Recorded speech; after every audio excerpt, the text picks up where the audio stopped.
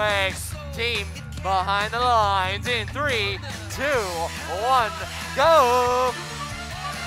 The Cheesy Poos and Citrus Circus begin a serenade of cargo into the upper hub while the Blue Alliance successfully pulls out of the tarmac and fires in enough cargo to reach 12 points at the end of Autonomous. The drivers advance to their stations and begin to move their bots all over the field.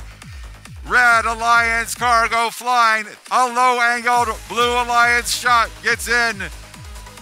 254 and the Cheesy Poos and the Citrus Circuits ballet around each other while their alliance partner 4973 works to undermine 852, the Athenian Robotics Collective. Now they're heading back over to the hangar.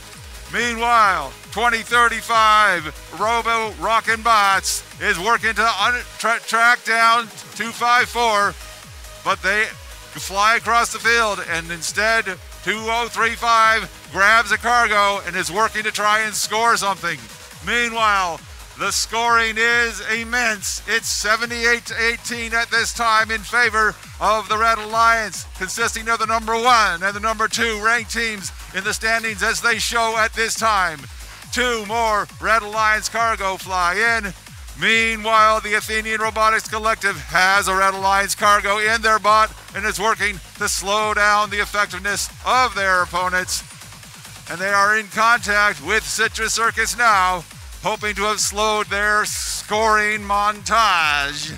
Meanwhile, the Cheesy Poos pull in and shoot 2 cargo as quickly as you can say it. The Citrus Circus follow up. It's a scoring festival, a score of 124-30. We wonder, could they get a world record in this match?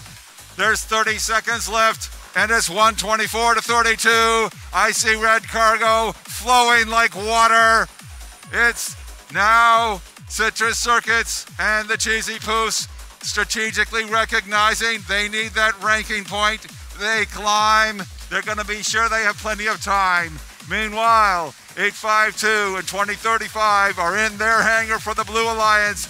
Both get a good, creditable hang. Excellent work by the Blue Alliance as well as the Red Alliance. Win of 168-48. That's a high score for this event thus far.